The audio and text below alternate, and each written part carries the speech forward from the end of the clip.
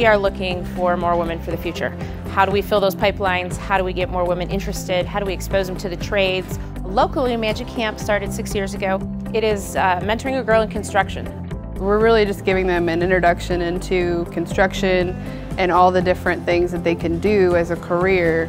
Well, I got involved in Magic Camp my freshman year, and my dad forced me to come, and at first I was like, oh my gosh, no, construction camp. I don't even like walking outside. And then I did the camp, and it was a lot of fun. It was a lot of good experience and a lot of good exposure, and I've enjoyed it a lot, so I've come back. This has been my 3rd year doing it now.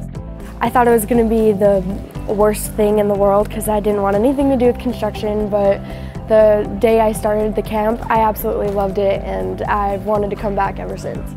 I really enjoy Magic Camp because it's got a bunch of diverse activities and stuff. So we've done bricklaying, carpentry, welding and cutting, electrical work, concrete pouring and finishing.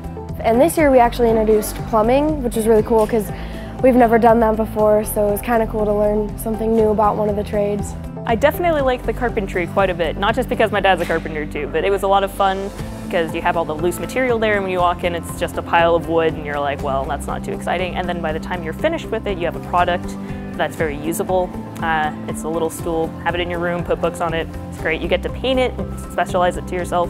Well, my favorite thing personally is welding, only because that's the thing I look forward to the most each year. When you get in and you get to strike the metal and you see sparks flying, it's really cool. The job site was really cool to look at because you were able to see how each trade comes and does their thing. We started on the 24th floor with no windows, and we showed them all the steps coming all the way down to finished rooms. It's kind of cool to see that this is what it looked like when they first started it, and every single step that they take to get it to the finished product. If you're thinking about Magic Camp, I'd say to just go ahead and do it. Even if you're not going to go into one of the trades, just the experience is very good. You have some knowledge about it. Nobody's going to be able to take that away from you. You can apply that to almost anything in the future. It's good to be exposed to what other people do for a living, so you kind of appreciate them more. Having that mentality that they can do anything is very important to me also.